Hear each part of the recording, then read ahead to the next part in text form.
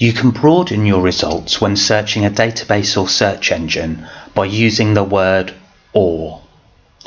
By combining keywords with or, you get a large number of results that include either of the keywords. This is a particularly useful tool when searching for similar terms. Let's consider the topic of cheating in exams at university. One of the keywords that we can identify is exams. As an example, we'll use library search to look for related ebooks. If we start by searching for keyword exams,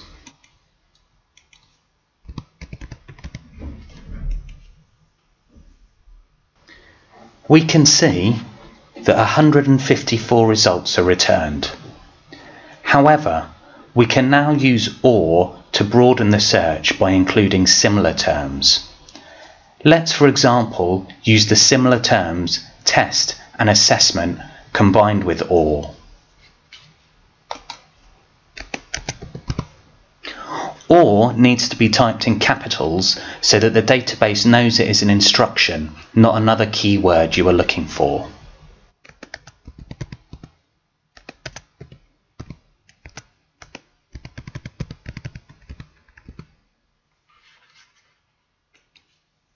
As we can see, the number of search results have now increased and will include any record that has any of the words.